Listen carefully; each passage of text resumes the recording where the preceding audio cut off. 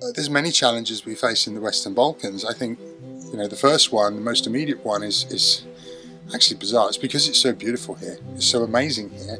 The big investors are now turning their gaze on this part of the world. And they don't see it like we do. They don't see a beautiful place that needs to be preserved that everybody can enjoy.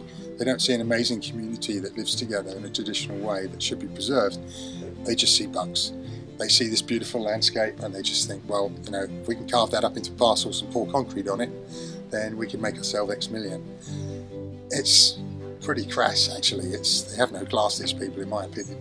But that's the biggest threat that we face. The second threat that we face is that obviously the big investors can easily seduce government. Politicians love to be able to announce that they've brought in 20 million, 30 million, whatever it is, investment into the country. And it can be a quick win for a small country like this that doesn't have a lot of income. So it's getting government to understand as well that, perhaps what we're offering as a tourism model is a bit more long-term than a big investor who's willing to drop 500 million next year. I think something I find in common with many businesses around the world is not really understanding the value as well of adventure tourism, sustainable tourism. This is now a $680 billion business and it's growing at 23% per year.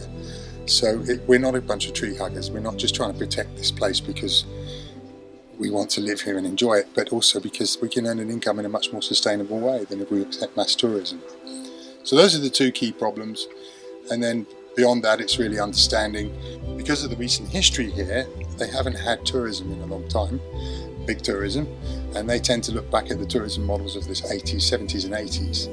And so they need to catch up with the revolution that's taken place in tourism in the last 25 or so years.